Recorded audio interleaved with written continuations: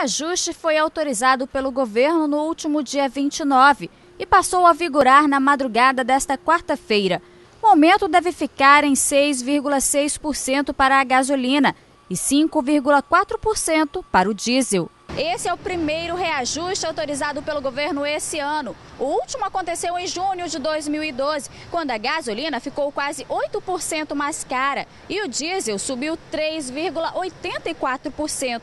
Até agora, o governo autorizou a alta de valores apenas para a gasolina e o diesel. O álcool e o gás de cozinha permanecem com os preços antigos, pelo menos por enquanto. Na maioria dos postos de combustíveis de Belém, o valor nas bombas continua sem alterações. O preço da gasolina varia entre R$ 2,65 a R$ 2,99.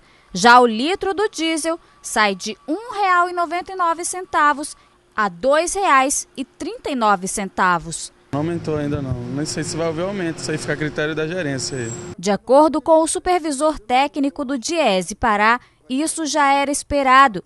Para a Sena, o preço dos combustíveis só deve aumentar nas próximas semanas. Essa situação, se manter a experiência que a gente já vem tendo de anos, ela vai se dar ao longo da semana, de vez que os postos só podem reajustar os preços mediante compra de produtos novos. Então a distribuidora vai entregar com preço maior e a partir daí o posto vai repassar ao consumidor o valor que na verdade foi negociado com a distribuidora. Sena alerta que a porcentagem do reajuste pode variar de um estado para o outro, devido a impostos como o ICMS. Quanto a valores a serem cobrados, isso também vai depender da concorrência entre os postos. Cada posto vai ter um tipo de procedimento.